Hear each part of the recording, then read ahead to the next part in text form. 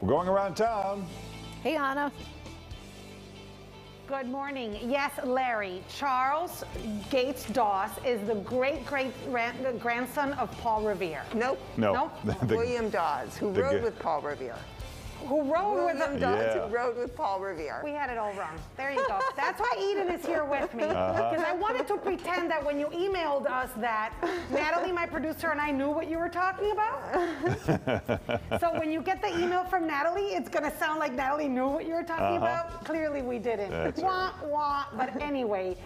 The value of his mansion is what we're talking about today because it's a national landmark right in Evanston, in front of the lake. It is a beautiful property, 2 acres, and we are in the dining room.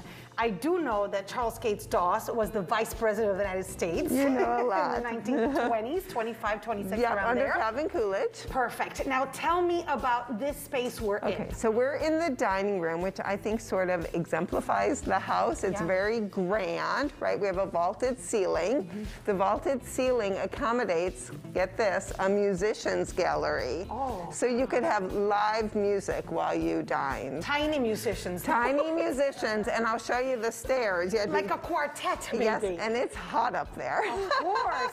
The paneling is gorgeous, too. So the paneling's amazing, all obviously old growth wood. The house is built so beautifully, you really couldn't do it today. You might enjoy the quote on the above the buffet, may good digestion wait on appetite and health on both. Both. You got it. It's from Macbeth. And it's very appropriate here, as is the cornucopia motif in the molded plaster on the ceiling. All right. Is this house open for the public to tour? Absolutely. So we're reservations only now and masks required. But we are open for tours Thursday, Friday, and Saturday afternoon. And you just need to go to our website, evanstonhistorycenter.org, to make a reservation. This house has 20-something rooms. 26. 26 rooms. Right. It is huge, but from the outside, it looks like it fits the neighborhood. It definitely fits the neighborhood. It's got a lot of property, as you mentioned.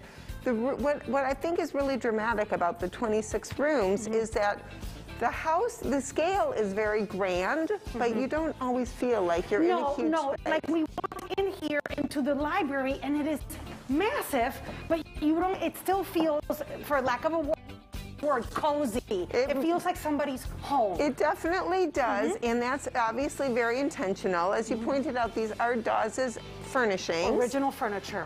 Portraits are of his ancestors. So before you guys owned it at the Evanston History Center, who were the previous owners? So it's not very many. The man who built the home was a man named Robert Shepard. He sold it to Charles Gates Dawes and his wife Caro. Okay.